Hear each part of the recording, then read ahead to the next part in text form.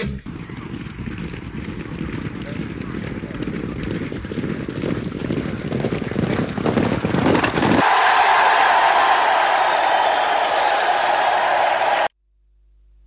is Mr. Gamble. It's Friday the 8th of January, and today we're going to concentrate on a race at Dundalk, and the race is the 6 o'clock, which is a maiden race.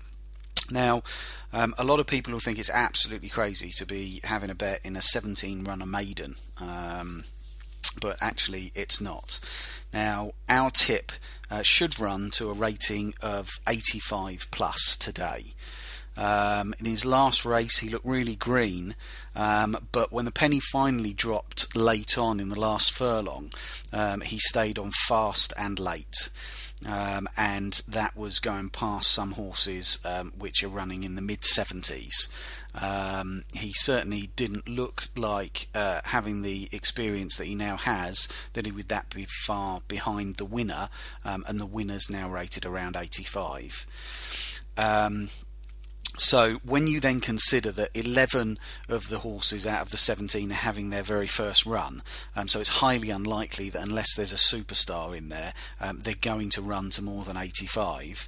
And of those that have run, there's nothing in there that looks like it will run to anywhere near 85. So although there's 17 runners, a lot of them are unexposed, with a rating of 85 plus to play with, which this horse should run up to today.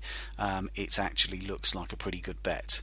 Now, when we add into that as well the fact that this trainer and jockey combination, if you click on trainer and jockey stats, you will see that at Dundalk in the winter in 3-year-old maidens, they've won 5 races from 10 runners. Now that 50% strike rate is phenomenal in itself, but when you consider that when those horses are 5-2 or lower in price, their actual statistics are 4 winners from 4 runners.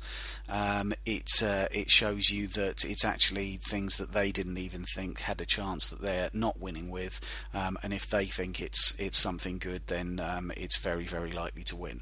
So on the surface of things, it might seem like a race not to bet in, but overall around sort of 10 to 11 for this horse looks like a very, very good bet. Now there's no certainties, but this is one that we'll stay on the right side of.